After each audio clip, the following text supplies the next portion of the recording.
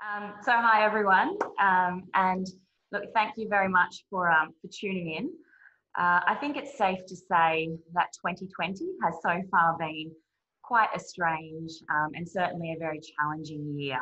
So it's really lovely to have the College of Law rolling out programs like this while many of us are working from home. And as always, I'm very appreciative for the opportunity to speak to you all today.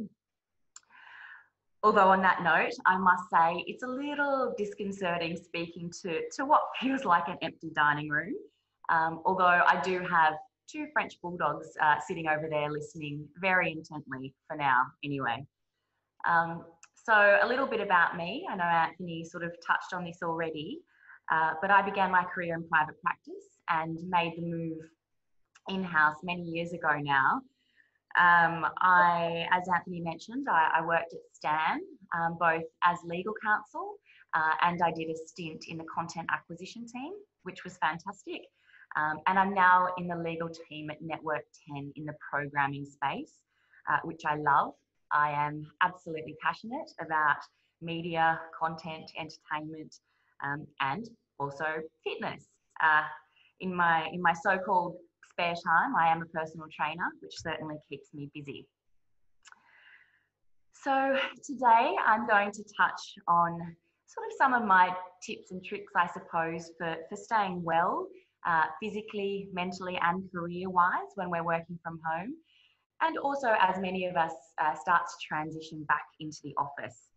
And I think during a time when a lot of people are feeling anxiety and uncertainty just generally as well, although in the interest of full disclosure, in the time since COVID began and I've been working from home, I've had 1 day surgery, I've broken one tooth and I've broken one toe. So you're probably all in better shape than me personally right now.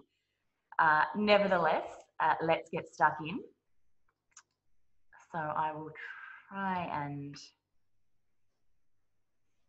move the slides. Anthony, you might need to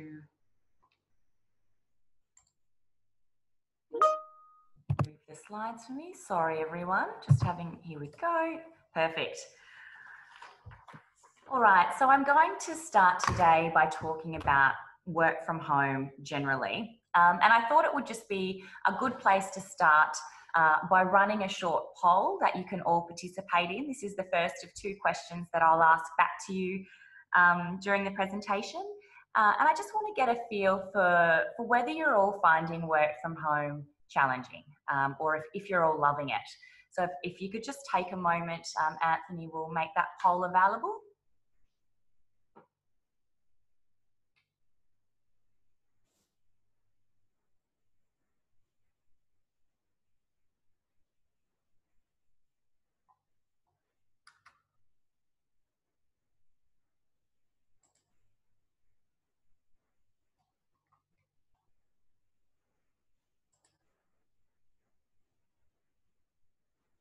Okay.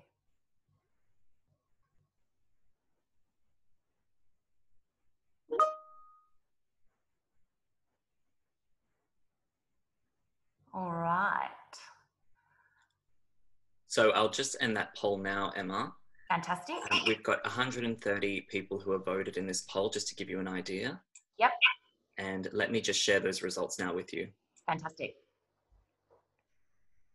Wow, okay. So as I can see, some of you are all absolutely thriving. You probably never want to go back to the office. You know, some of you not so much. You're finding it a little bit inconvenient. And certainly, you know, work from home can lack structure and it can induce a little bit of cabin fever, but it can also be exceptionally productive when approached in the right way. You know, and I think the reality is going forward, we will see remote working and flexible working take a much more prominent role in the legal profession. So I think it's really important that we all master the art, if you like, of working from home. Now, to kickstart this segment, I am going to run a very short YouTube clip. You might wonder why it's relevant, but bear with me on that one and sit back and enjoy.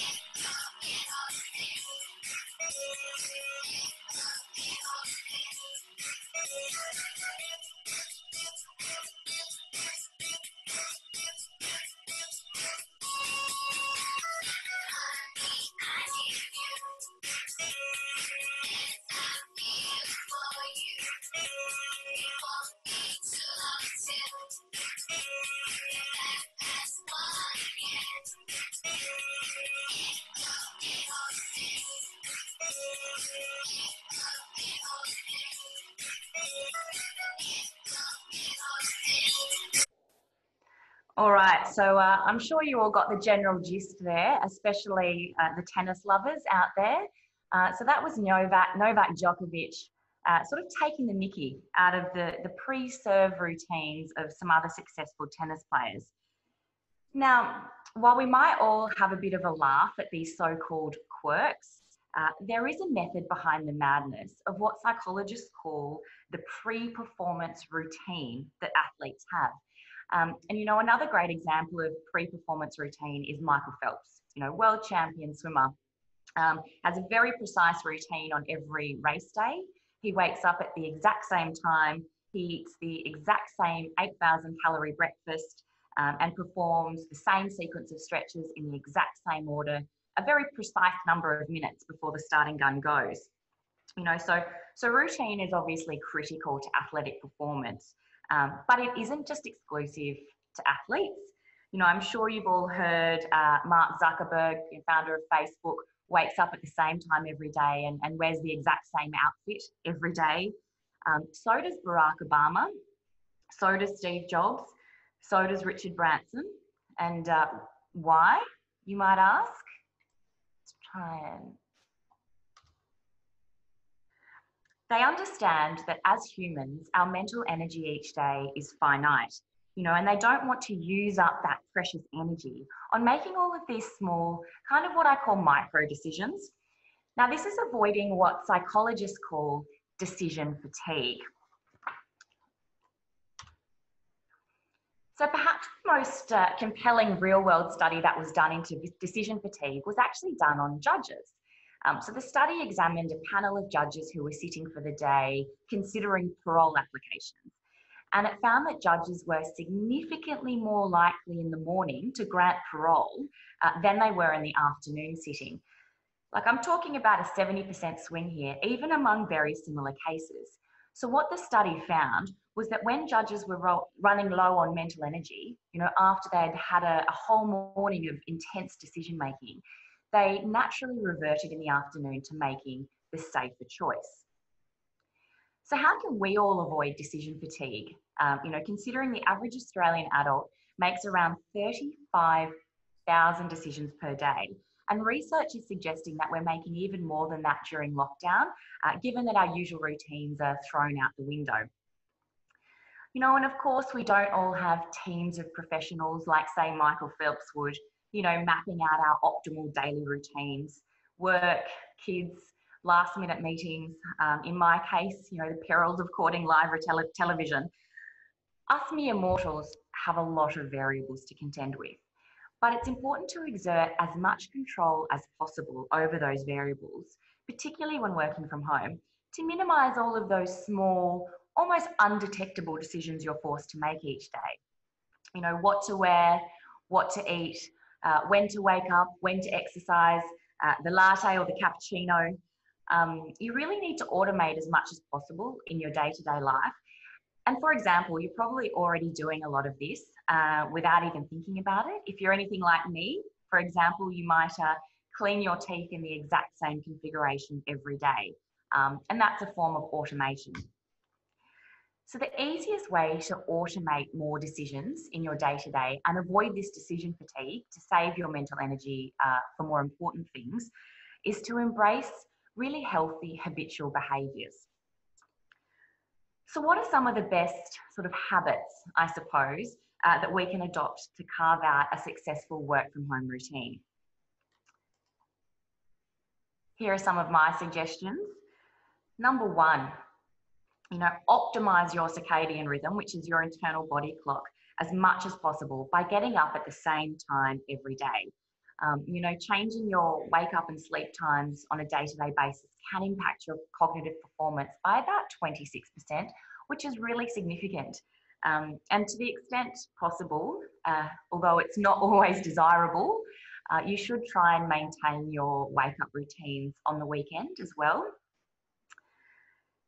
So number two, incorporate some sunshine into your morning. And I realise, you know, at least for all the Sydney-siders out there, there hasn't been much sunshine in the last 24 hours. But where there is, you should really try and consciously get outside in the mornings, even if it's for 5 or 10 minutes, because the vitamin D in sunshine will further help to regulate your body clock, and it's going to lead to a better quality of sleep in the evenings, which is really critical when you're working from home. Look, I'm sure you all know too, it's important on that note to avoid screen time before bed, because the blue light from your iPhones and your iPads, etc., also further confuses your body clock at a time when it should be winding down. So number 3, look, don't work in your pajamas. So while you don't need to suit up to work from home, and in my mind, this is one of the greatest perks of working from home, you do need to get yourself in the right psychological mindset, you know, by getting showered, getting up and getting dressed in your, you know, so-called work from home uniform, whatever that might be. So number 4, discover your high productivity periods and leave your complex work till then. So this is a really important technique to try and master where you can. Myself, for example, I'm much more of a morning person. So where my, you know, daily meetings allow, I try and attack my most complex work pre-lunch, and then perhaps leave some of the less complex tasks to that post-lunch lull. And finally, create a permanent workspace, another really important habit to get into the practice of. So, you know, whether you have the luxury of a beautiful home office or like me, you're set up in the dining room or at the kitchen bench, it's really important to work in the same place every day when you're working from home. Now, on this, I should briefly touch on ergonomics. So certainly not the most exciting topic in the world, but a really important one. So the golden rule with ergonomics, if you sort of remember nothing else, is that your computer screen needs to be elevated high enough. It really needs to be elevated to your eye line. Now, this is going to avoid repetitive strain on your back and your neck over the long term. Now, I know when working from home, in particular, a lot of people are working off laptops. And if that's the case, if that's the situation you're in, I do highly recommend investing in a standalone keyboard and mouse, because that will give you the flexibility of raising your laptop screen up higher, so you don't have that strain on your neck and your back. So I think just finally on working from home, you know, work from home can offer phenomenal benefits and phenomenal flexibility, and I think it's a really great thing that we're all moving towards. But working from home can be really invasive in your personal life, which I'm sure some of you have found already. You know, trying to get some sense of work-life balance when work and life are happening inside the same 4 walls can be really challenging. So, and this is something I've always struggled with personally, working from home or not. And so last year I started to adopt this principle called the third space. And the third space is a technique that's designed to stop you bringing your work stresses home with you. And I've realized this concept is equally applicable when you're working from home. So I've just got a really short video here that explains third space probably much more clearly than I ever can. So I'll just get that up and running for you. You got some volume there?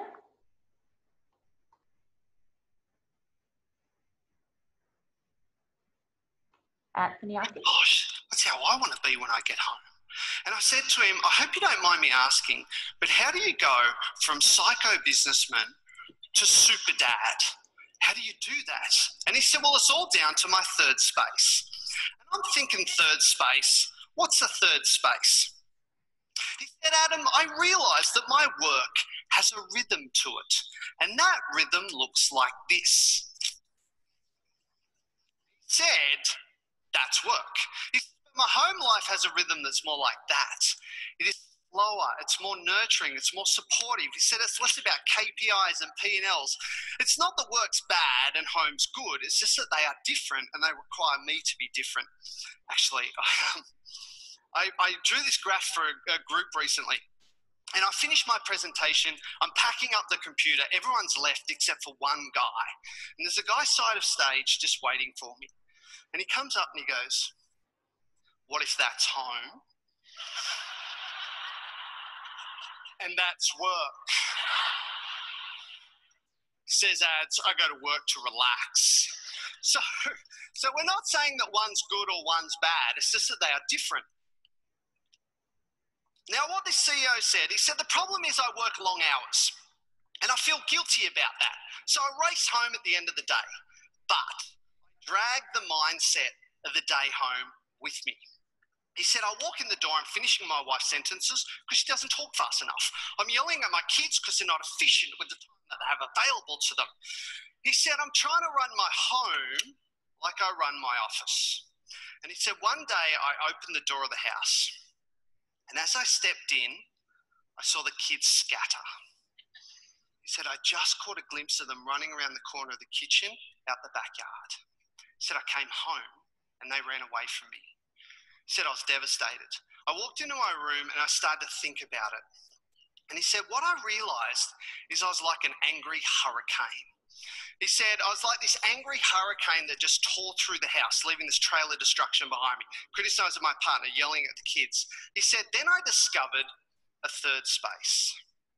And he said, this is where I changed my mindset from the busy day to a mindset that will suit my home. Now, what he did was highly impractical. He built a new entrance into his house, as you do. I looked at him and said, you did what? He says, I'll show you. Drags me back inside the house, walks me down to the garage. He says, see this door? This door goes straight to my bedroom. He said, I get out of my car, I go through the door into my bedroom. I don't talk to another member of the family. I'm off limits. I go into my room, I take off my suit, I have a shower, I put on casual clothes. He said, then I go greet the family. He said, I lose 15 minutes. Doesn't matter. The mindset I'm in is so important, it's worth that time. I looked at him and said, really appreciate your advice. Don't have the cash flow to build a new entrance into my home. He said, Adam, you've missed the point. He said, the third space can be anything. It's the drive home, ferry ride, bus ride, walk the dog, go to the gym. He said, it's simply a space where you think about, how will I show up when I walk through that door? He said, because how... All right, so I hope you all found that quite interesting. And I think although work-life separation is typically more easily found when we're all working at the office, mainly because you've got that physical commute to and from work, there's nothing stopping you, like the guy they were talking about in the video, developing your own third space ritual when working from home. So, for example, the ritual I've incorporated is walking the dogs. So each evening when I finish work for the day, I take the dogs around the block. And that activity signals to me it's the end of the workday, it's time to get off the emails and switch into home mode so I can be present for my family. So look, they're my tips for working from home. And I appreciate not everything will work for everyone. When you look at someone like Michael Phelps and the habits he developed, for example, they were very much about performance in the immediate term. He was trying to perform at his peak for that race. Legal careers, much more a marathon than a sprint, as I'm sure you all know. So my advice is to identify healthy, sustainable habits that work for you. And then try and automate those as much as possible to avoid that decision fatigue. So I'm going to talk next about relationship building. We're humans and we're very much social creatures. Even the introverts among us, which is myself included, need some level of social interaction in order to thrive. And yet at first glance, this new concept that we've all become accustomed to of social distancing and networking don't necessarily sit that comfortably together. So I think to start off here, I just want to tell you a really short story about a young guy called Nick. So when Nick finished high school, he was at a bit of a loose end. So he started selling jewellery on eBay just to make a little bit of cash on the side. So he set up his little office in his bedroom and he would work late into the evening, night after night after night, selling his jewellery on eBay. So Nick's neighbour, Anthony Eisen, who you may be familiar with that name, would spot Nick's bedroom light on really into the early hours of the morning, night after night. So eventually Anthony stuck his head over the fence and, said, "Hey, mate, what are you up to? What are you doing up there night after night?" So the two neighbours from that day on struck up a bit of a friendship. And over the course of that friendship, started to share different business ideas they had with each other.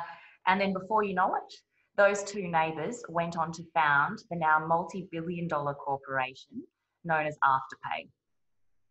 Lesson being stuck at home does not have to limit your networking opportunities in the slightest. In fact, your potential network is always much bigger and much more diverse than you might first think. So of course it includes family, friends, neighbours, classmates, sporting teammates, your local barista. So in particular, when you're working from home, you've got more opportunity than ever before to connect with your neighbours and your local community more generally.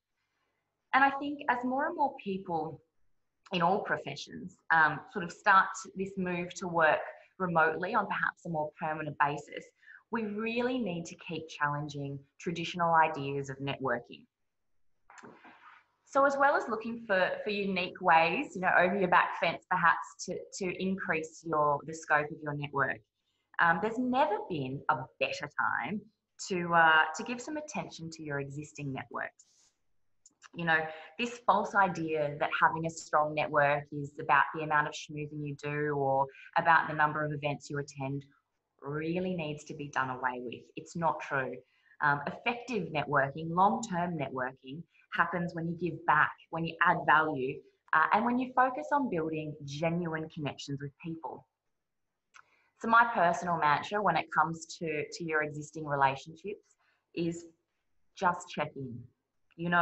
While we're all in isolation, it's actually an ideal time to ask yourself, are there relationships that I need to reactivate, that I've neglected?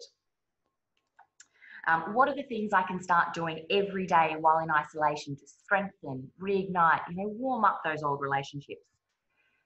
So your homework, if you're not checking in with your network, change that today. A lot of people who are in the profession or who are studying law are feeling anxiety, chaos, job insecurity at the moment. So it's really an ideal time to reach out, give your friends and your connections a call, a text message, an email. Check in and ask them how they're doing without expectation of anything in return. Because when COVID is over, people are truly going to remember how you made them feel during this time, how you showed up when things got tough. So what is the best way to check in with your network? Look, I think number one, as always, is face-to-face. So you might be suffering from what I started to call so-called Zoom fatigue. If you're anything like me, your days are filled with an awful lot of video calls, but it really is important to leverage technology when you can. You build a much deeper sense of connection with someone when you're looking at them face-to-face. For example, our legal team at Network 10 have scheduled coffee catch-ups every second morning. So we all jump on the video chat for about 15 minutes. We talk about anything, home, work, kids, the news, and actually removing the hustle and bustle of the office and getting a glimpse into each other's home lives, I think has strengthened our relationship in ways that would just not have been possible in the office. I think another really important technique when you are connecting with people is to try and find some common ground. I think it's a really great way to take your relationships from this, horrid world of small talk and onto a more meaningful level. For example, I catch up with one of my former colleagues every weekend for a long walk. And we've been doing this for a long time and we've been great friends now for many years. And our connection really only took off because we were colleagues working in the same place who discovered, a mutual adoration for French bulldogs. So I do really recommend trying to find some common ground when you're building connections, which might have nothing to do with your work. So I think as well as face-to-face connection, it would be remiss of me not to mention LinkedIn. You know, it is one of the world's largest online networking platforms, and we're all in isolation, so there's never been a better time for online connection. You know, so I encourage you all to use the time in isolation to spring clean your profile. You know, LinkedIn's search algorithms actually only picks up profiles that are properly completed. So it's a good thing to do. And when you do make new connections, of course, it goes without saying, don't rely on LinkedIn's automatic text population. Always personalize your messages. You know, hey, it was lovely to meet you, or I found an article you might be interested in, etc. So I won't harp on about LinkedIn because I know everyone seems to do it to death, but there are some overlooked features of LinkedIn. And on this, I'd just like to run the second question poll out to the audience today. So Anthony, if you can make the second poll available, I would like to know, how frequently do you all publish articles on LinkedIn?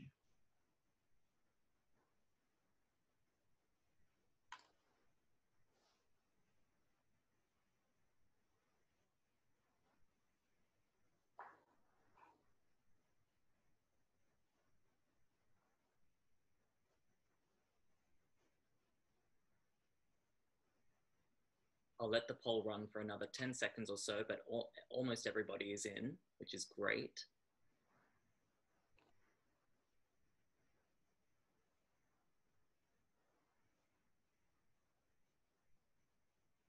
Okay, I'll close the poll now. We've got almost 90% of everyone voted. Fantastic. So let me just share those results. All right, so I'm sure you can you all see those results? It's a whopping 82% of people never publish articles on LinkedIn, which is what I expected. And, you know, I certainly fall in the never to occasionally category myself. You know, and I think that just goes to show that there are some other features of LinkedIn that are really overlooked, but are really effective, and content creation is one of those. You know, I'm a bit of a technophobe myself, and the LinkedIn platform is so simple when it comes to publishing that even I was able to navigate that. And it really is an ideal platform, you know, to publish articles or blog posts that you've written. Not only does that sort of, I guess, put your name out there into the webosphere a little bit more, but it actually provides a really great opportunity to connect with other publishers, particularly publishers of like-minded material. You know, so that is something I encourage you all to do, particularly while you're in ISO and you might have a few more down hours around the house. You know, have a go at publishing on LinkedIn. I highly recommend it. So I think though, above all, just to sum up, and I think we've skipped ahead a slide here, so ignore that for the moment. But I think to sum up on relationship building when you're in isolation, I think at the moment, networking is really stripped back to basics, and it's about being human and being kind. You know, because as a population, actually as a global population, we're all going through a collective, really challenging time. You know, and people will be dealing with that in all different ways. Some people will be particularly stressed and anxious and isolated, lonely, and that's okay. But that's, you know, provides a perfect opportunity for you all to give back to your network. You know, reach out, connect with your local community, let everyone know that you're here and you're thinking of them in a genuine and meaningful way. Because I do think how you treat your network today will really determine in large part how your network looks when COVID is over. So I'm going to, on that note, move on to my third and final topic of the day, which is health and fitness. So as I mentioned, I'm a personal trainer on the side. So health and fitness is a topic that I'm absolutely passionate about. Despite some of you may have plopped up that there's a wine cabinet behind me. But that aside, I am very passionate about health and nutrition. And I think by now, you know, most people really appreciate the important link between physical health, cognitive performance, and your mood and your mental health. And in the middle of a global pandemic, I think it's never been more important to stay fit, and in particular to keep your immune system strong. You know, but with gyms closed, at least for the time being, you know, your usual routines out the window, kids perhaps running around the house more than they usually would be, you might be finding it difficult to get some structured exercise into your day, which is, I think, a very smooth segue to talk about the man that's currently on your screen, which is Nelson Mandela. Perhaps one of the most famous lawyers in the world, really, among many other things that he did. So Mandela was imprisoned for 27 years, which is an awfully long time. And each day during his 27 years in prison, Mandela would wake himself up at 5 a.m. and perform an exercise routine. His routine would start with 45 minutes of running on the spot. Now, bear in mind, this was in a dark, a very damp 2-metre squared cell. Not very pleasant. And Mandela would continue that regime even during periods of time he spent in solitary confinement. And even then, again, when he was released from prison, he continued the same exercise regime. So as you can see too, just from that quote that's on the slide, Nelson Mandela has been incredibly vocal in crediting exercise with keeping him physically and, more importantly, mentally sharp. So I suppose on one hand, if you think being stuck in isolation during COVID is an excuse for not getting some exercise in, spare a thought for Mandela, who made it happen in the most trying of circumstances. However, I can appreciate that we're not all ex-boxing champs like Mandela. I'm certainly not. So we might need a little more inspiration when it comes to planning a fitness regime. The good news, of course, as I'm sure you know, there are endless options out there for workouts based both online and on television. And I've included a snippet of some of my favourites in the notes at the end of the slides, most of which are free, available on demand, and catered to all different kinds of physical fitness levels and likes. Or if you're feeling really game, I suppose I work at Network 10, so I would also like to mention that Network 10 has made available Aerobics Oz Style on template if you're feeling really game. So if you're over about the age of probably 30 or so, you'll probably remember that fabulous era in the 90s of the scrunchy socks and the fluoro lycra and the sweatbands, etc. So if that's what you're into, look, it is a lot of fun. They're great workouts to give a try. Look, whatever you're into, my golden rule, if you're starting out with fitness, or if you're just trying to get back on the wagon, is to keep it simple. Don't overcomplicate matters. If you're really pressed for time while you're working from home, I think three things to focus on. Number one, walking. You know, get that step count up. It is one of the safest, most effective ways to exercise, and you will generally be getting a nice dose of vitamin D from the sun while you're at it, which is a double win. Number two thing to focus on is certainly core strength, because building up your core strength is really critical when you're spending long hours sitting at a desk to ward off sort of future back and neck problems. And finally,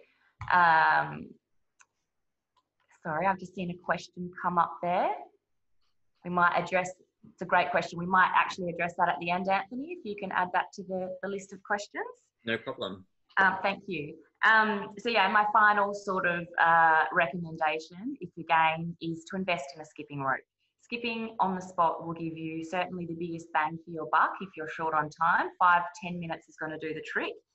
And trust me, it's going to feel a lot more difficult than it did when you were, say, 5 years old.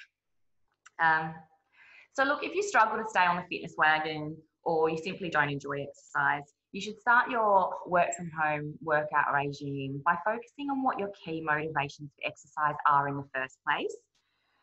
So it might be weight loss, it might be sport-based, it might be about injury recovery, simply having enough energy to play with your kids. Whatever it is, they're all extrinsic motivating factors.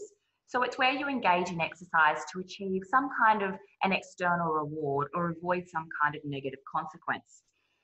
So if you need a helping hand in this department, there are some really great motivational apps out there.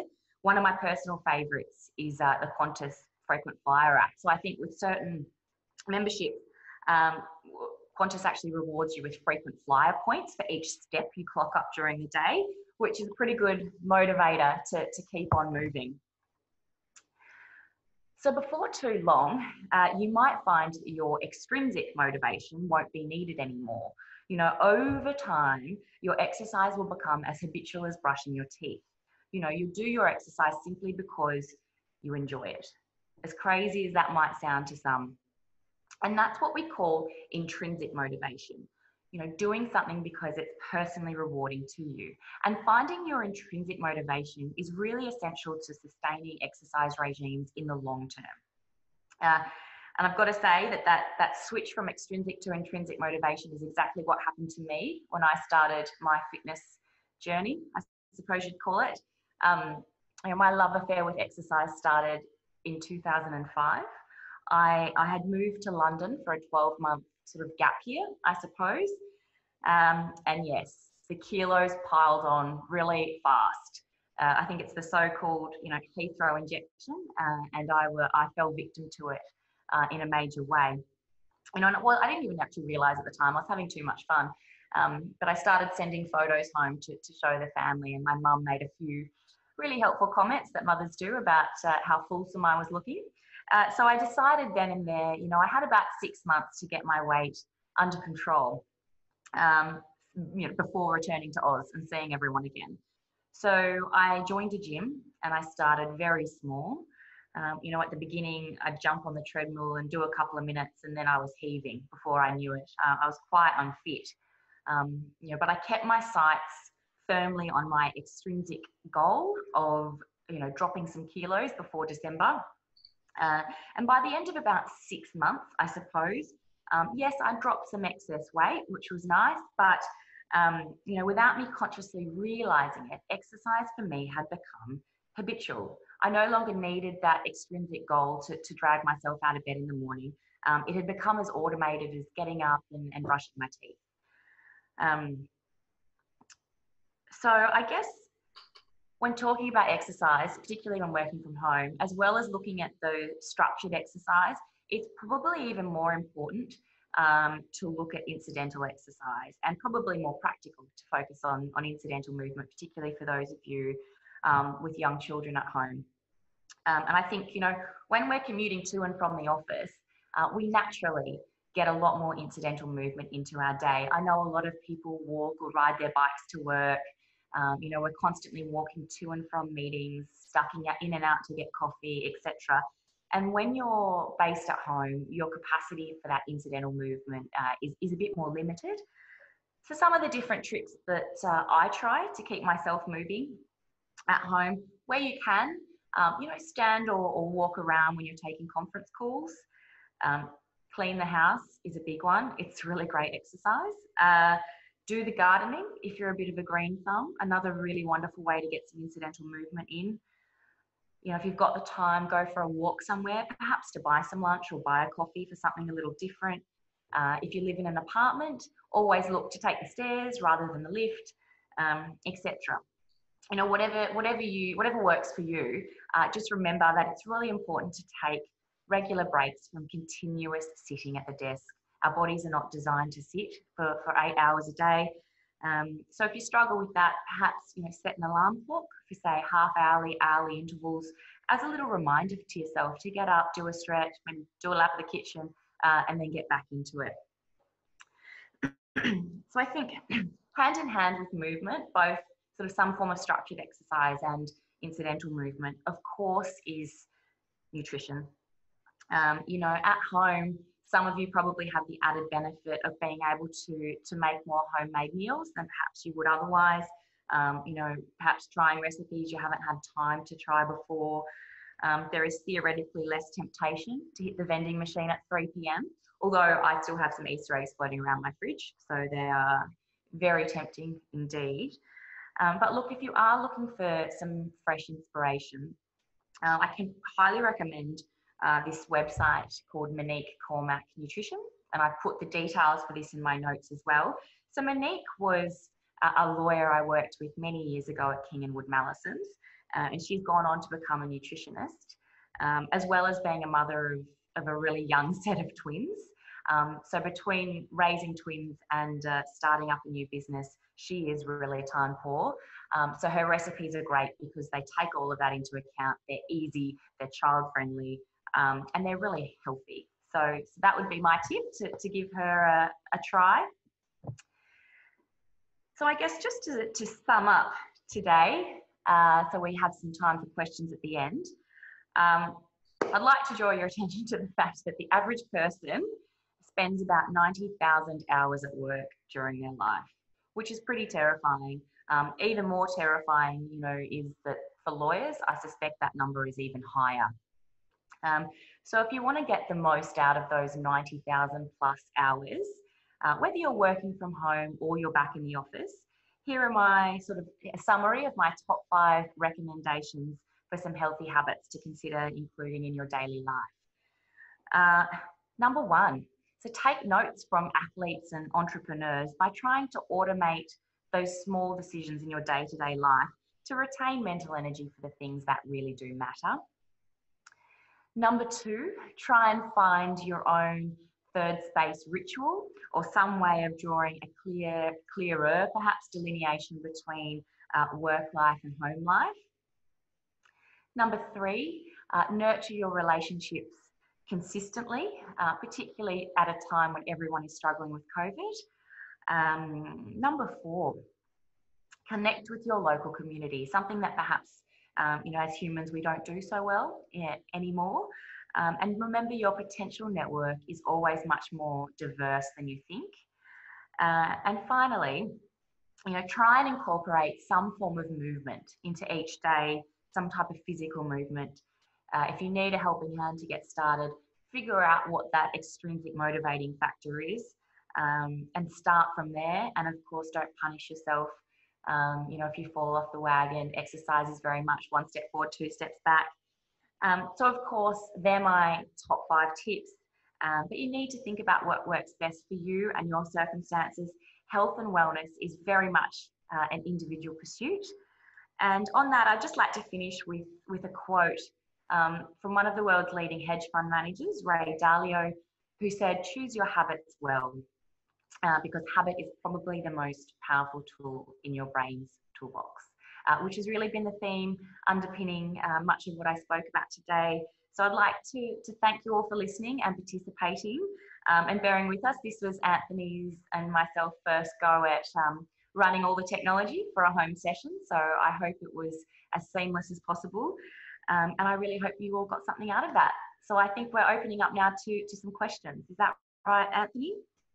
Yeah, that's right, Emma. So if anybody does have any questions, please send them through. I noticed one that just came through earlier as you were speaking, Emma, if you wanted to speak to that real quick. Sure. I'll just open. Can I ask if you have suggestions on how to apply these strategies when you have a preschooler at home you are caring for during the day and working from home at night? So that's come from Nicole Smith. First of all, Nicole, hat off to you. I don't think there is any right or wrong with how to manage that, other than you sound like a superhuman.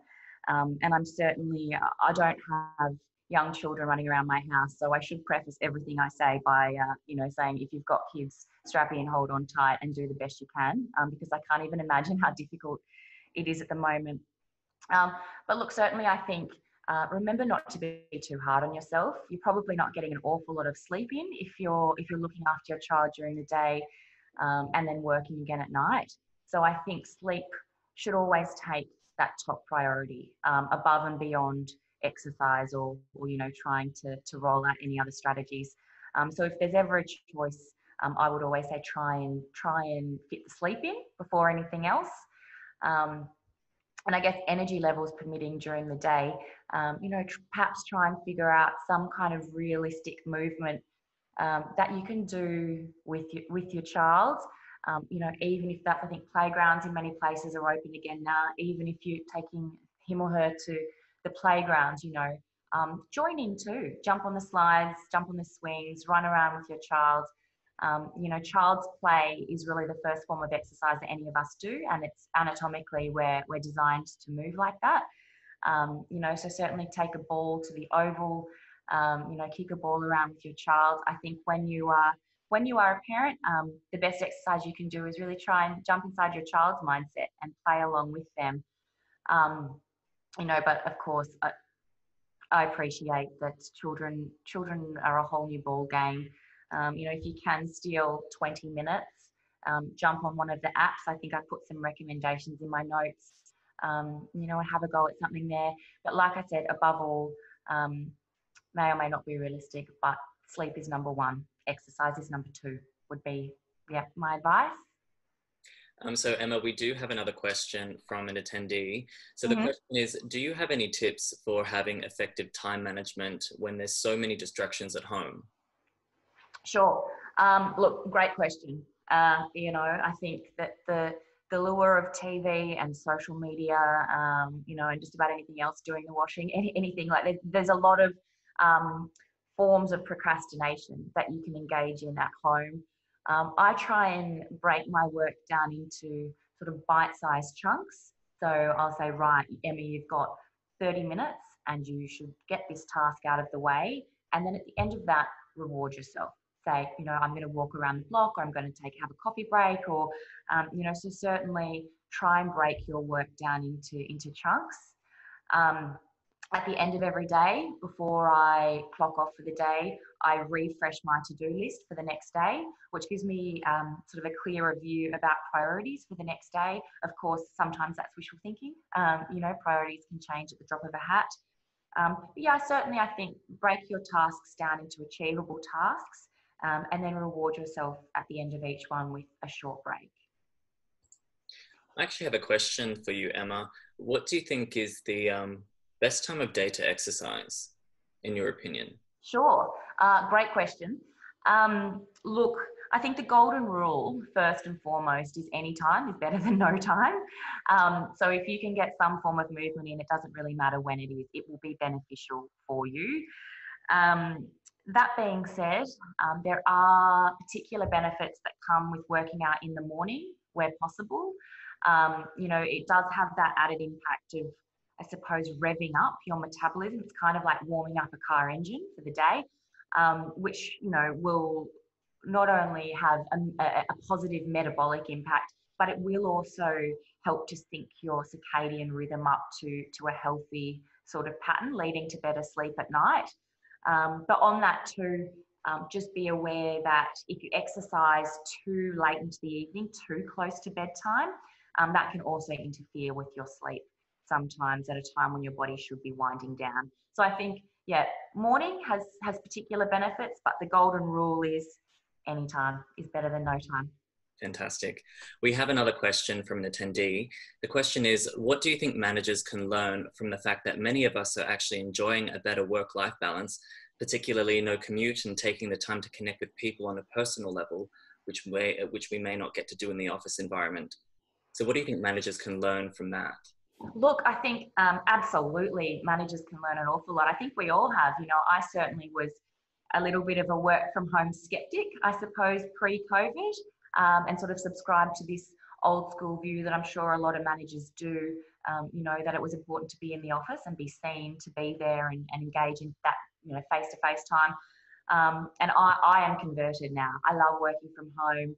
I've stripped out, as you mentioned, the commute. I've stripped out about 2 hours of my day when I'd usually be sitting in Sydney traffic. And that time now, I'm getting better sleep, I'm getting better quality family time, and I'm far more productive because I am less stressed. And as you say, to touch on personal connections, I think that's, another really helpful thing. People are going out of their way, I think, to connect with colleagues and to be kind and to be gentle at the moment. And I think that's really inspiring. So I would hope that managers, for the managers out there who were perhaps work from home skeptics like myself, I hope they've seen that actually in the majority of cases, you can have a really happy and perhaps more productive workforce working from home. You know, and I think too, you know, particularly in our profession, you know, a lot of lawyers are quite well equipped to work from home. So I would hazard a guess that we are, you know, performance hasn't slipped. Certainly in my case, I think I'm working harder than ever before, and I'm more switched on than ever before. And hopefully, you know, the results will speak for themselves, and managers might see the benefit in really encouraging flexible working going forward. Because as I saw from that poll at the beginning of the chat, you know, the overwhelming majority of people are loving it. And I for one, am not in any rush to go back to the office. So. Fantastic. I do have another question. Do you have a number one nutrition tip that you can impart on all of us today? Sure. Okay, my number one nutrition tip, if you get nothing else right, get your water intake right. That would be my main tip, because every single function in our body, and most importantly, our brain and our brain cells, only function properly if they're hydrated. So you will only be performing at your peak if you are sufficiently hydrated.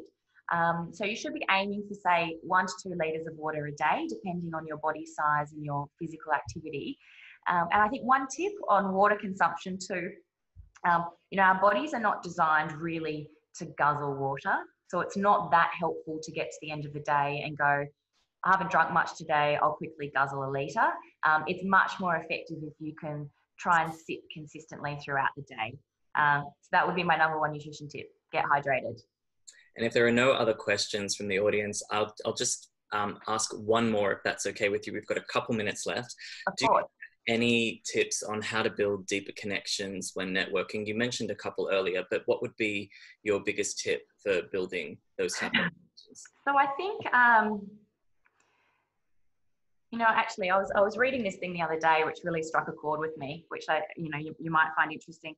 You know, I think a lot of networking suffers because we get stuck in this really awful world of small talk. You know, you go to events and you roll out the same couple of how are you, what do you do, how's the weather kind of questions. You know, and no relationship's going to flourish from, you know, staying in that world of small talk. You really need to build a stronger foundation. And there is actually this journalist, and I can't recall her name, but I was reading about a project she did just the other day. She was fed up with this concept of small talk. You know, as a journalist, it's her job to try and get people to connect and open up straight away. So she got a video camera and embarked on this trip around the world, and you know, where she recorded responses from strangers. So she'd go up to strangers and ask them, if you're going to die tomorrow, what would you do today? So a very in-your-face question, but it's quite amazing. This video went viral, so certainly I'll send it around if I can re-find it. And it was quite amazing. You know, she'll be strangers from all walks of life around the world open up to her straight away with that question. And she built these really great connections and friends from all over the globe. And she's sort of coined this movement, or she's called it big talk. So instead of small talk, you know, let's all focus on big talk to connect, which I thought was a really cool concept. Now, I'm not suggesting that everyone rush out to the next CLE and ask everyone, if you're going to die tomorrow, what do you want to do today? That might not make you, you know, that might be a bit confronting to some people, but I think the underlying message is there. You know, really try and delve a bit deeper in your questions and get to know people a little below the surface.